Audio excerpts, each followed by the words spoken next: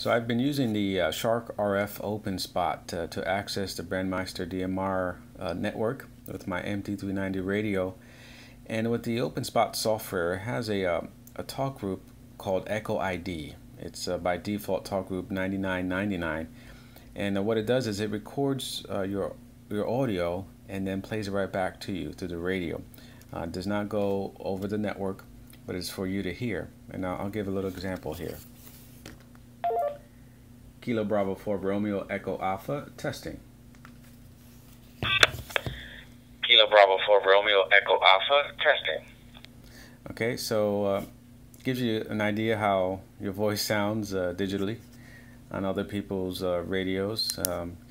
You can play with your voice volume, proximity to the radio when talking into it, and helps you get the best quality sound.